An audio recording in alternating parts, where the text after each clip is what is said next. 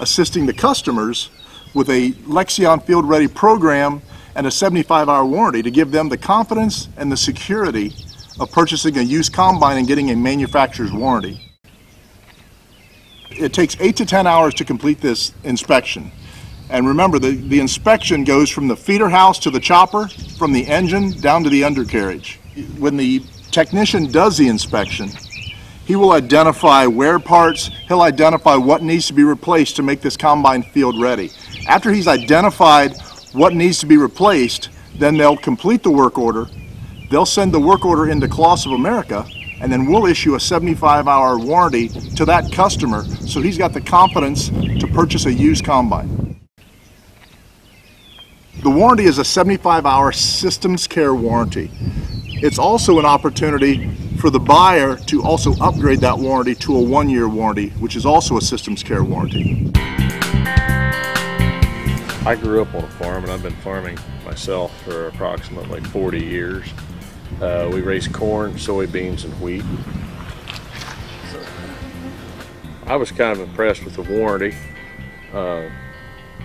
I'd heard a lot about the capacity, and the resale value obviously was pretty good. Well, they have a 250-point inspection program that they run through, and they warranty the combine against any major defects for a specified period of time, which when you make a capital investment like that, that's quite a bit of confidence. These combines are a little bit intimidating to look at. But if you were at a farm show and you would have one of your representatives walking around it, changing belts out or things like that, I think that it would build the confidence level of any potential buyer immensely. Because once you get a hands-on with this machine, I think you'll find out that it's very simple to work on and understand and operate.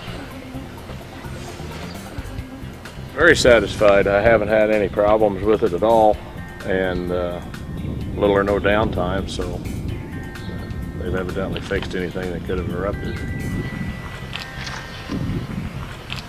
I would recommend it to anyone without any reservations at all.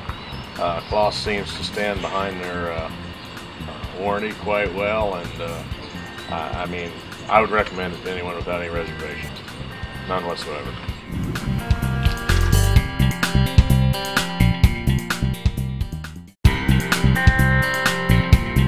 Yeah, my family's been in the farming business probably since mid-1800s, and farming operation, everything's basically corn, probably about 80% corn and 20% beans. CLAAS Combine's been around for a number of years. I've been intrigued about them, the tracks and all this, and always thought they was a little on the high end and everything, a little out of my price range for the amount of acres that I farm.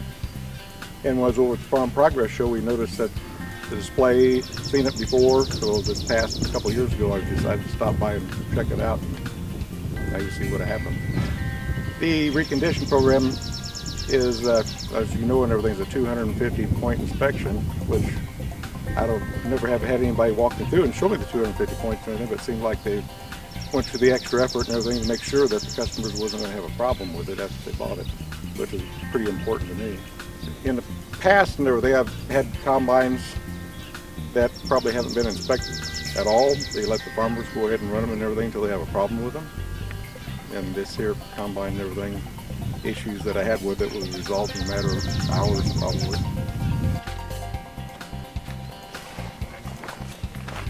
Yeah, I had one issue, I think it was probably within the first week I had the combine and everything. I had developed an oil leak, hydraulic leak, and called up the dealer who I bought the combine off of and everything. Then they put me in touch with the dispatch, and in turn everything I was talking to the tech, and we diagnosed the problem over the phone and more or less resolved the problem there within a half hour and had repairs for it the next day. So I was pretty satisfied with that. When I first raised the side panel and everything, looked at it, I was wondering where everything was, because everything's covered and shielded and everything from debris getting into the belt pulleys and stuff like that and everything for its own protection. So I found out after I ran that combine for a while that you really didn't need to get behind none of those shields.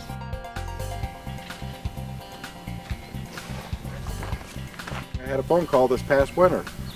A neighbor farmer called me up and everything and asked me those same questions, and I told him, I said, there's nothing I could say that would be bad against that combine and everything, and the people who stand behind that combine and everything is right there with you the whole way and stuff.